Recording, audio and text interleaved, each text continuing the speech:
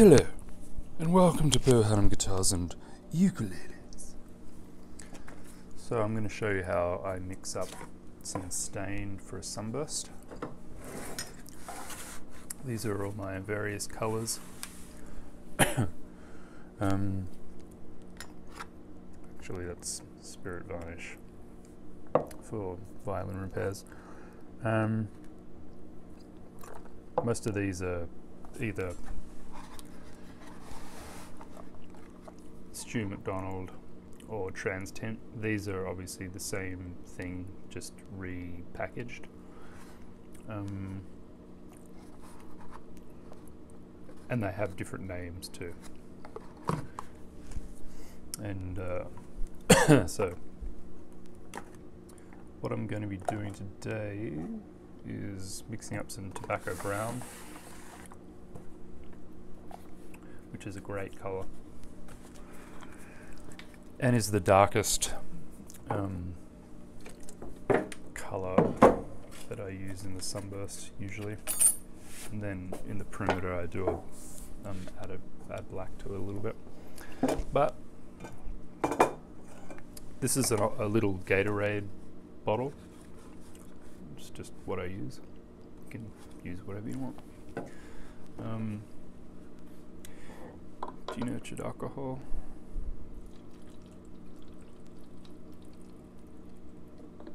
Now, it depends on how much you need, but I'm going to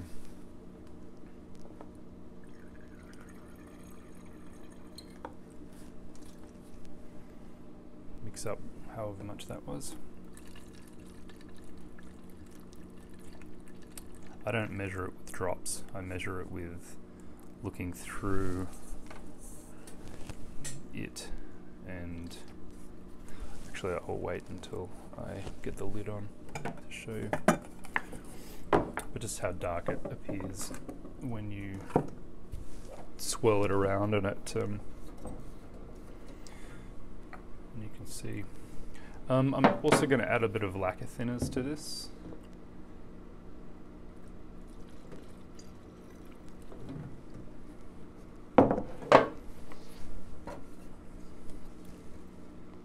So it's about an inch each. Inch of alcohol, inch of lacquer thinners. And then, this is pre-mixed Cardinal nitro. And it's about 2/3 nitro and 1/3 of lacquer thinner, about. But I'm just going to add just a touch of this to, I don't want you to see how much I put in. That was probably a touch too much, but you just need a little dash of it, just to act as a binder for the colour and for it to stick a bit better. If it doesn't have the binder, it kind of is a bit too powdery, or can be anyway.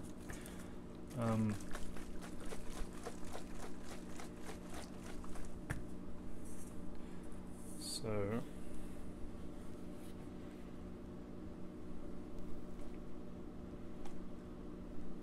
I just look at how dark it is in here, and you get to know.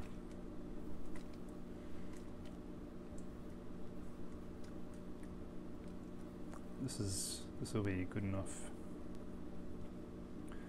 and by good enough I mean dark enough. Sometimes if I try and mix up the darkest version of each thing that I can, especially the dark stuff, because the dark stuff obviously goes around the perimeter of the instrument, and that's where you have to tape off the white purfling or herringbone or whatever in order to keep that clean. And when you tape it off, spray the burst and then pull the tape off, there's always a ledge. I mean, this is not to scale, but you know, it can be, you know, 1/64th or something ledge. So the darker this is, the less I have to put on in order to get it to the, you know, the dark deep color that I want. Therefore that ledge is thinner or smaller or less tall, however you want to say it. So that's it's an important thing, but it's also important to get it right, and it's probably easy when you're starting out to start with perhaps a less dark solution. So when you spray it, you're putting on very light layers and building that up. And I do that too, but I do, I don't know,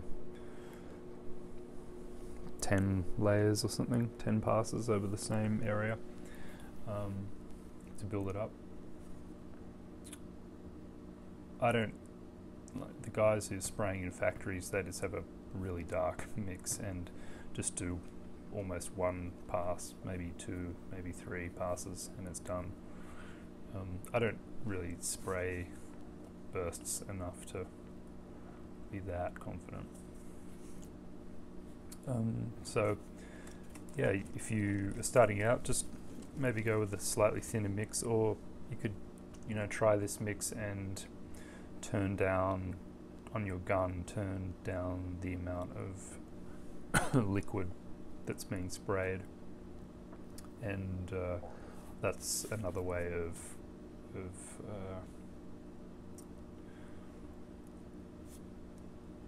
doing the same thing.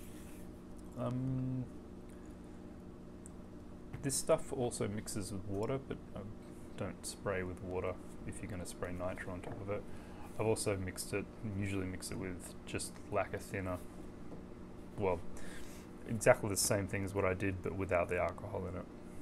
That works too. The last and probably most important thing is, after you've sprayed all the colours and you're putting clear coats on, do a couple of dry kind of dust coats of clear, and you just do that by limiting the amount of fluid going through the needle, and that is it ensures, well, minimizes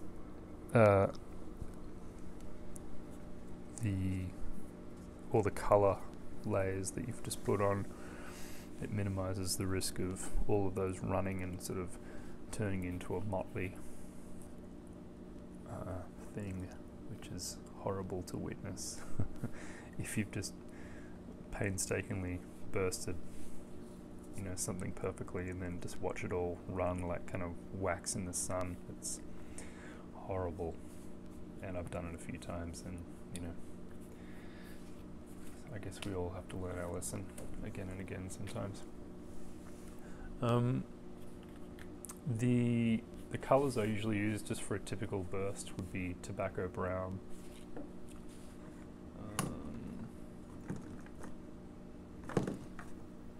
and you can mix that with a little bit of black just for the very edge. Red mahogany is good to have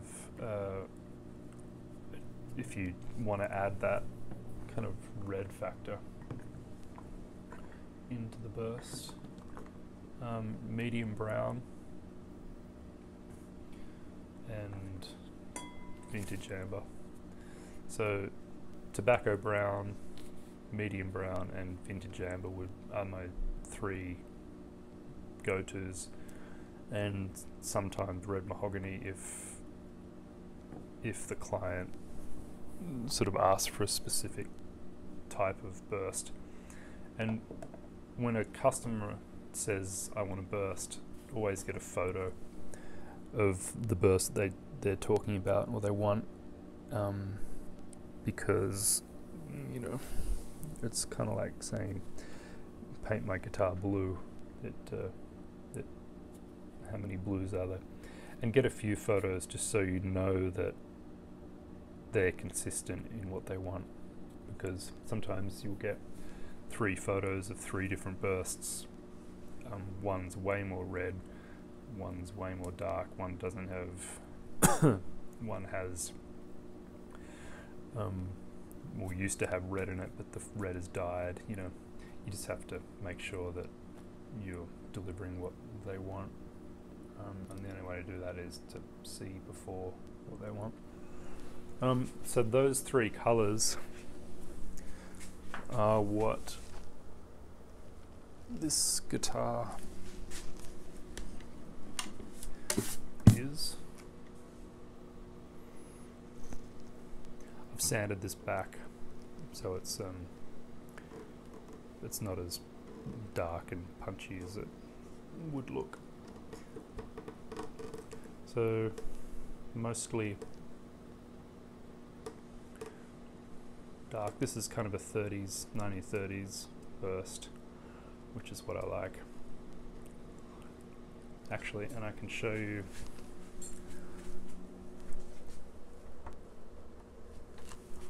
a real 1926 burst. No, 1929 burst. This is a Gibson L1. So the center is a little bit, it's a bit more dark than that other guitar that I just showed you. But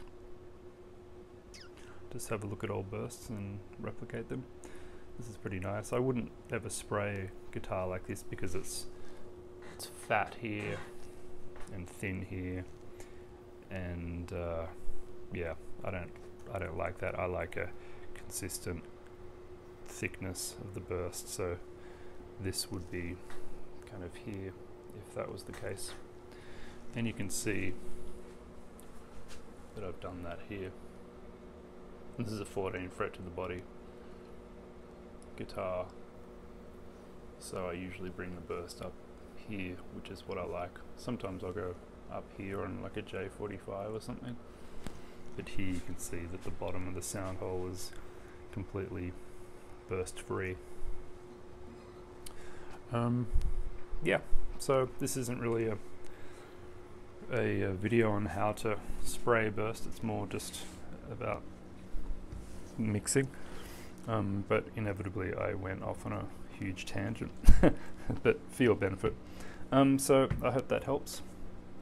If you're staining, just straight staining wood, you can either use water or alcohol with these, and it just depends on how quickly you want it to dry and if you want it to raise the grain, stuff like that. Alcohol dries quicker than water, obviously, so I usually use water for bursts, but I mean hand rub bursts, but sometimes on figured woods, and it's just easy to use alcohol. It's depending on how good you are. If you're spraying a burst, always seal the wood, grain fill, seal the wood again, or seal the grain fill, and then clear coats, and then sand as flat as you can, and then spray the burst. Don't spray the burst directly onto wood, because if you screw it up, you've got to sand everything back. But if you do it the other way and you're just spraying onto flat clear coats, if you screw up the burst, and that will happen, you just let it dry and scrape it back to the clear coat, and then you can go again. It's really annoying, but it's actually not that hard or much of a time waster. One of the last bursts I did, I had to redo it 3 times just for various reasons. That was annoying, but you know, that's it. So I hope that was a benefit to you. If you like these tutorials and like hearing me ramble on.